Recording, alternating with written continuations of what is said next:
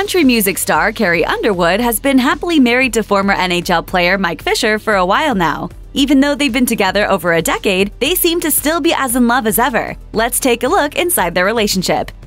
Carrie Underwood and Mike Fisher met through a mutual friend, Underwood's bass player Mark Childers, who thought that the two would make a great match. In an interview for VH1's Behind the Music, Underwood laughingly explained that Childers wanted to set the pair up on a blind date, but she insisted that they meet at her concert. She explained, saying, "I was like, we're sticking him in a meet and greet because if he's weird, I don't want to deal with him."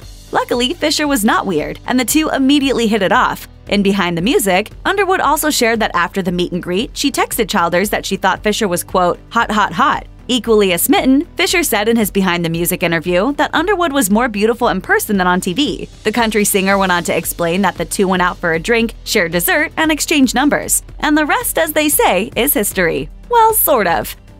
According to VH1's Behind the Music, due to Carrie Underwood and Mike Fisher's hectic schedules on the road, the pair were not able to see each other for a long period of time following their first meeting at Underwood's concert. In the episode, Underwood shared, "We started talking on the phone quite a bit for the next 3 months. Although we can imagine the next few months must have been difficult, the two were able to establish a strong connection before taking their relationship to the next level," Underwood admitted in Behind the Music.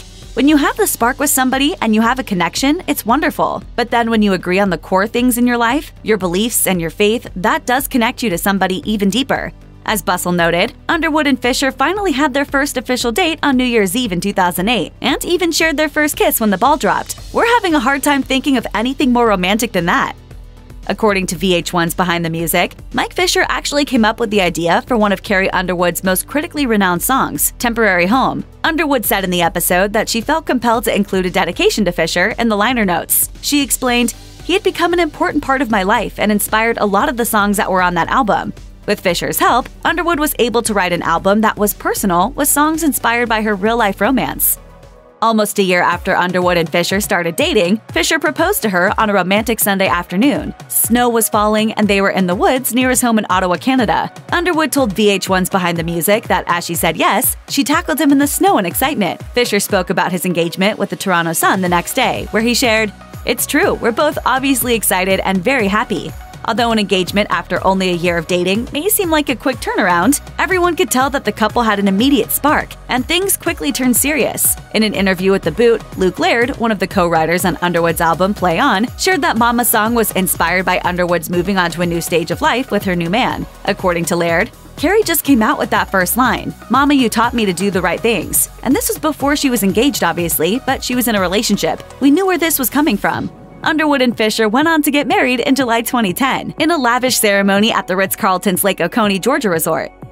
If you've listened to any of Carrie Underwood's breakup songs, it's easy to assume that she's had her fair share of messy relationships. But according to the singer, her relationship with Mike Fisher is different. Underwood shared in an interview with Glamour that before meeting Fisher, she had always doubted her partners in previous relationships. She said, "I don't have to worry about Mike. I don't think twice. He's going out. I don't care. It doesn't bother me. I don't bat an eye."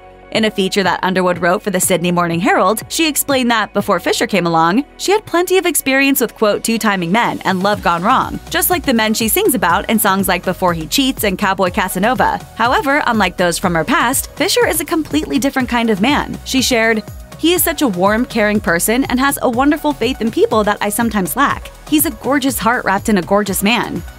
Carrie Underwood and Mike Fisher have two adorable boys named Isaiah and Jacob. Isaiah was born first in February 2015. In an interview with Redbook, Underwood gushed about how thrilled she was to become a mom. She said, "I definitely feel like it's changed me as a person. I'm happier, I'm in a better mood a lot of the time. He'll be watching cartoons and I'll be watching him. I'm completely in love."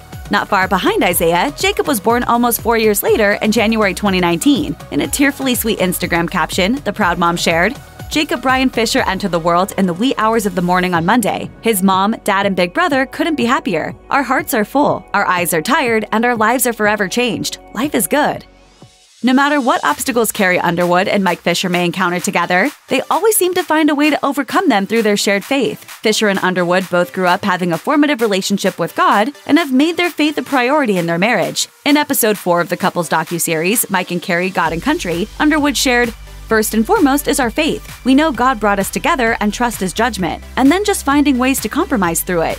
Similar to their marriage, the pair also intertwine faith in their family, as they want their sons, Isaiah and Jacob, to grow up with the same values as they have. In an interview with CBN, Fisher explained that although he wasn't always comfortable with his religion when he was growing up, he wants Isaiah and Jacob to be proud of their faith and not scared of it. That love of the Father is unconditional, and that's a pretty good feeling to know that how much He loves me. After Mike Fisher retired from professional ice hockey in 2018, he was allotted more time to spend with his family and to support his rock star wife. Carrie Underwood brought her family along with her on the Cry Pretty Tour 360 in 2019, allowing Fisher and her kids to see her in action. Although Jacob was 3 months old at the time and probably didn't know what exactly was going on. Although Underwood was thrilled to have her family on tour with her, she shared with Today that bringing a 3-month-old with her on the road wasn't easy. She said, "I'm tired, but I mean, how many people get to take their children to work with them?" Fisher even shared how proud he was of his wife after her show in Birmingham, Alabama, in an Instagram caption that read, "What a night! This is Izzy's first tour show that he'll remember. He had a blast. His mommy is a rock star on stage and off the stage. Touring with a 3-month-old is brave to say the least. But if anyone can do it, she sure can." In 2020, Carrie Underwood and Mike Fisher released a 4-episode docuseries, Mike and Carrie, God and Country, through the Christian nonprofit I Am Second, which creates films about individuals who have put Jesus first in their lives. The docuseries details the ups and downs of Underwood and Fisher's marriage, their individual and communal relationships with God, and their journey to become parents. One of the show's producers, John Humphrey, spoke to Entertainment Tonight about the docuseries. He explained that they wanted to shed some light on who Fisher and Underwood really are, Underwood being more than just a superstar and Fisher being more than just a former hockey player. In an interview with the Toronto Sun, Carrie Underwood shared that the pandemic brought some unexpected benefits. Mainly, it allowed her and Mike Fisher to spend more quality time with each other and with their kids. She said, "This year, my silver lining was just getting to be home and be in one place, so I could watch them grow and just spend time with them."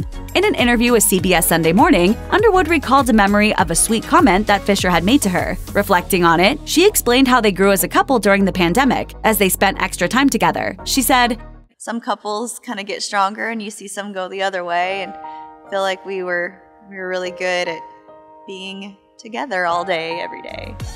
All couples have their differences, and Carrie Underwood and Mike Fisher are no exception. In episode 1 of their docuseries, Mike and Carrie, God and Country, Underwood explained, "We learn from each other, and we have spirited discussions about things that we disagree on. But at the end of the day, we love each other very much."